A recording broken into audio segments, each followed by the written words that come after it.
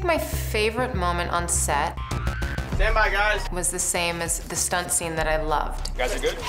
It was on Fast and Furious 5. It was shot in Puerto Rico, and it came as a surprise.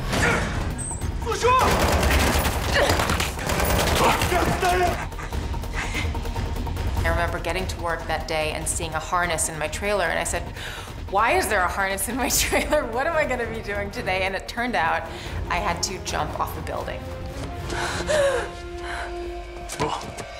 And on the same day that I had to jump off the roof, I split my hand open.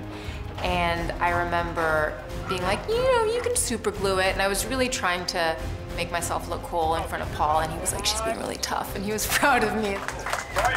And that stunt was special to me because Paul was so patient and sweet and endearing and taught me how to do it properly so that I didn't look like I didn't know what I was doing. Let's go. Come on!